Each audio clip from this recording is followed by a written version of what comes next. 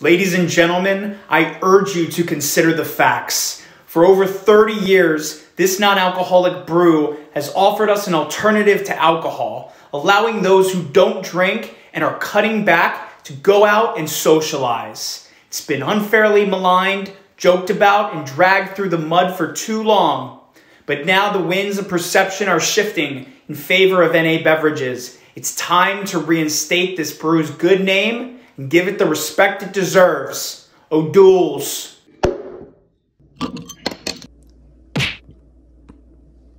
In my opinion, O'Doul's is a trailblazer. It's endured relentless ridicule for years because who drinks beer without any alcohol? But now that sober curiosity and NA beverages are a fast-rising trend, it's time to sprinkle some respect back on its name.